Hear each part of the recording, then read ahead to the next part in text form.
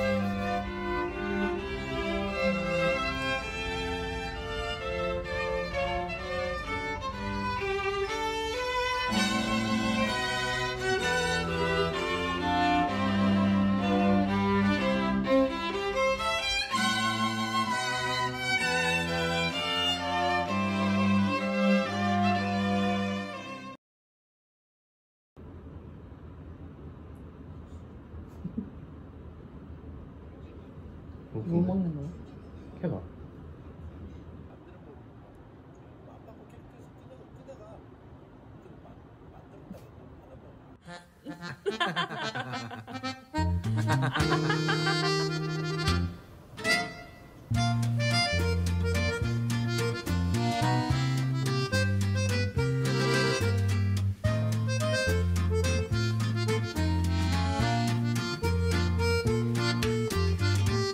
오빠 전화 와서 받아. 아씨.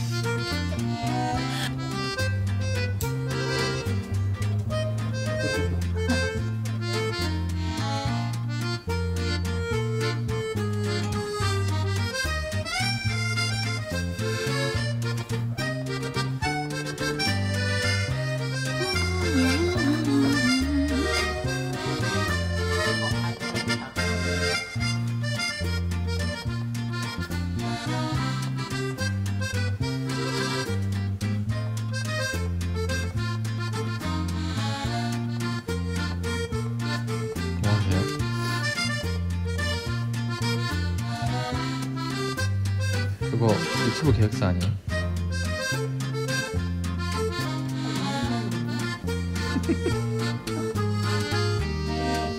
벌써 피곤하신 것 같은데.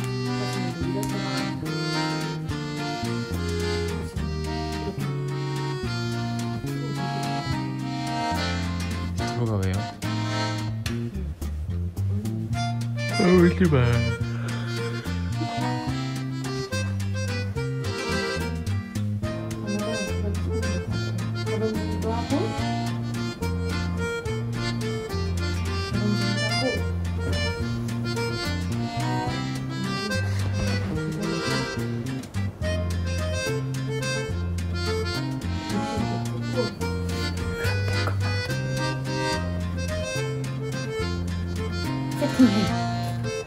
세팅고.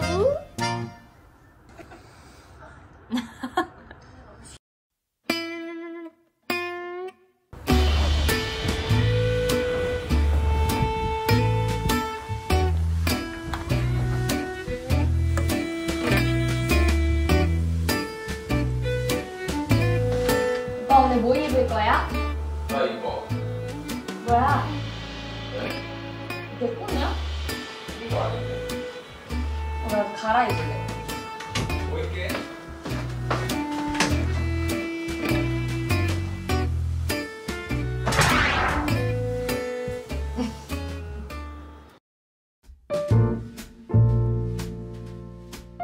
뭐부터 해야 되지? 일단 자기소개부터 해. 자기소개요? 네. 저희는 지금 만난 지 10년째고 같이 산 지도 꽤 됐어요. 그리고 올해 결혼이 10월인데 베뉴랑 시간만 정해두고 뭐 드레스도 안 고르고 오빠 정장? 이라고 하나요? 그것도 안 고르고 뭐 웨딩 촬영도 안 하고 아무것도 한 게 없어요. 지금 장소만 예약하고 웨딩홀만 예약하고 아무것도 안 했거든요. 그래서 이제 그거를 하나하나씩 오늘 해보는 거를 담아보겠습니다. 네. 네. 왜 한숨부터 나와? 아니 별로 오빠도 그렇지 않아요? 결혼식 감흥이 있나요? 나는 결혼식이 막 설레는가요? 나는 빨리 결혼하고 싶지. 아니 그게 아니라 결혼식 자체에 설렘이 있나요 지금? 뭔가 오래 만나고 그래서 그런지 뭔가 아닌가? 원래 오래 만나면 좀 더 애틋하고 결혼식이 좀 큰 인생의 이슈인데 전 지금 이게 숙제 같아. 숙제, 과제, 대학교 과제.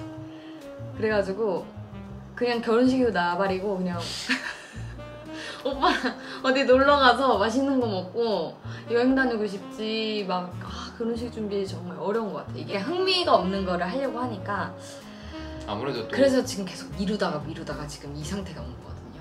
등록해놓은 거 있어가지고 우리 94일 남았네.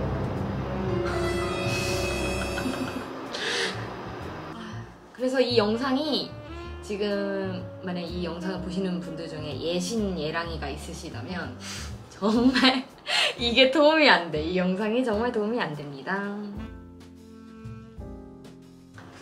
일단은 결혼식을 하려면은 리스트 작성을 해야 되거든요. 그래서 하나하나씩 도장 깨기처럼 도장 깨기요? 네네, 도장을 깨야 돼요. 지금 이제. 결혼식 얘기를 하고 있는데 파리가 그러면 오빠 지금 결혼식을 장소를 예약을 했죠?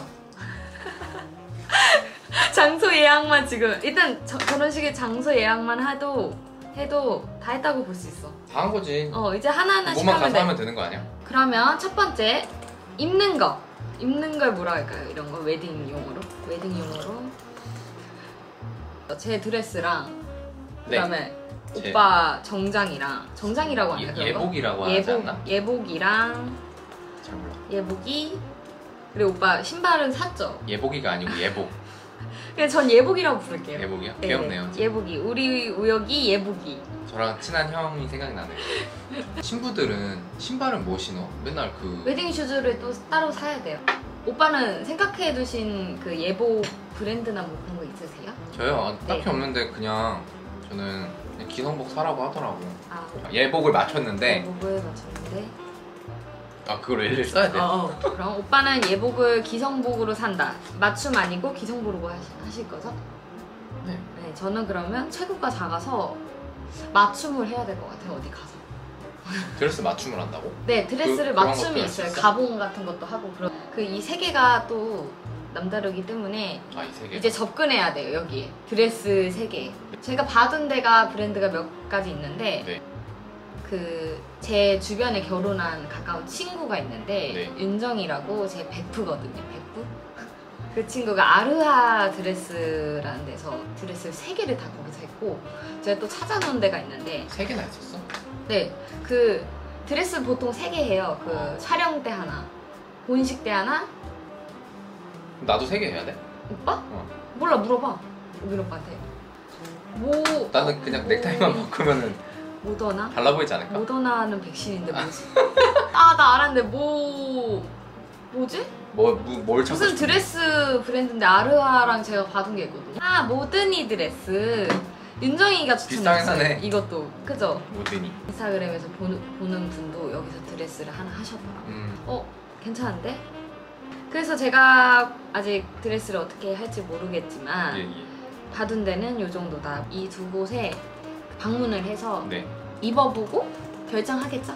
드레스 저는 아르하 드레스랑 모드니 드레스 가가지고 입어보고 결정하는 거고 네. 오빠는 기성복을 사 입는다. 맞춤을 안 하고 끝! 이거 지금 우리가 도움 주려고 찍는 영상이 아니야 사실. 이건 내가 올려서 도움 받아야 돼.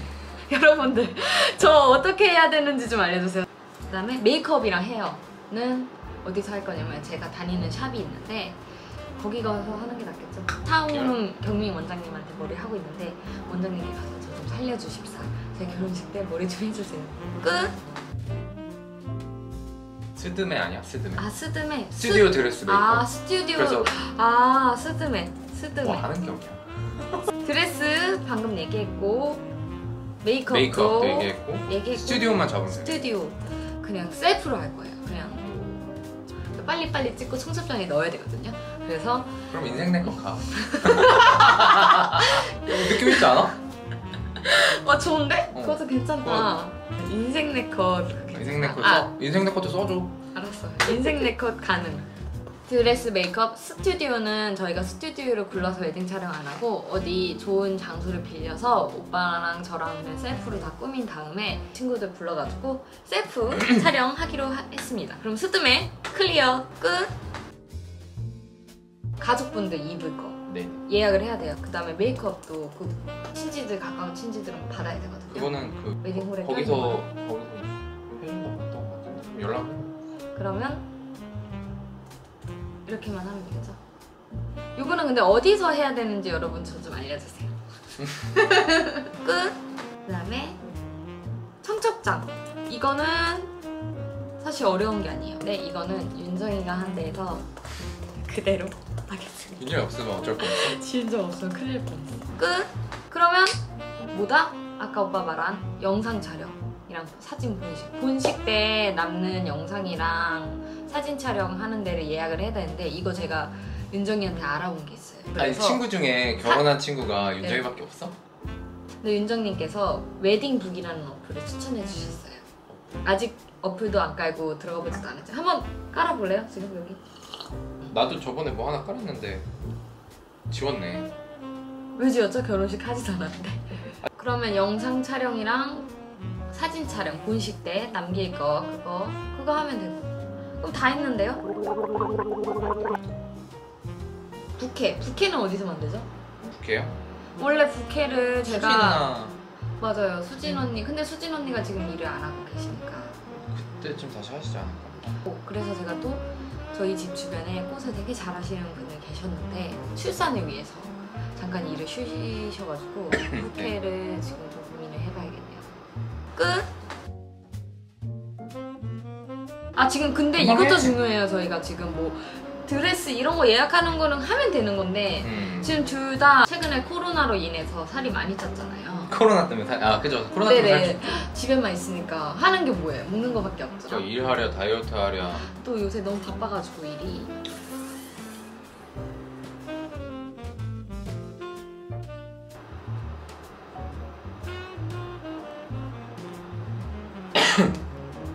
오빠 이거 봤어? 무서워.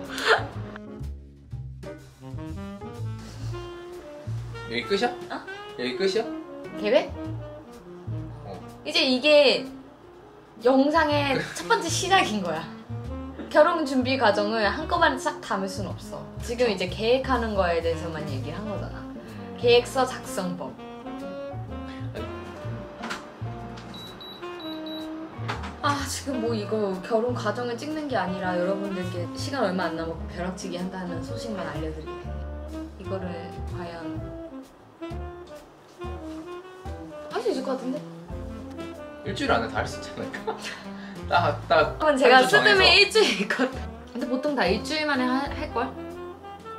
결혼식 그 뭐 각자 과 하는 사람들은 장난 아니던데. 진짜 딱히 할 게 없네. 결혼식 참 쉽죠잉?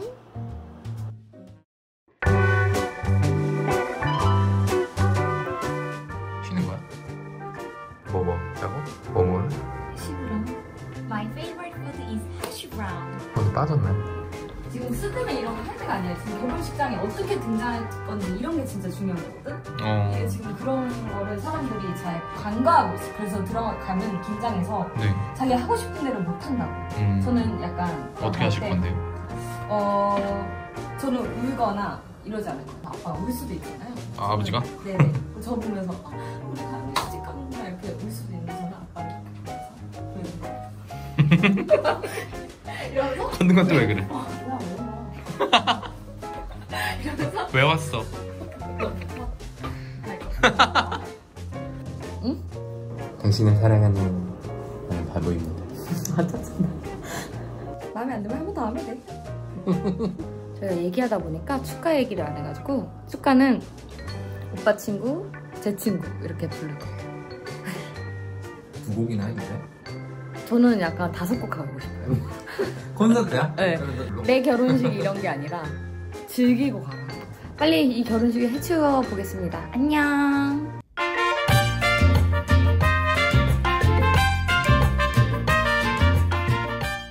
네, 그냥 뭐 열심히 준비해봤자 남들 다 기억 못하더라고요. 그냥 벼락치기로 해도 괜찮던데요? 내가 먼저 얘기해? 그래. 결혼에 대해서 얘기해주는데 좋은 얘기를 해줘야지. 이렇게 하면 어떡해. 결혼하지 마.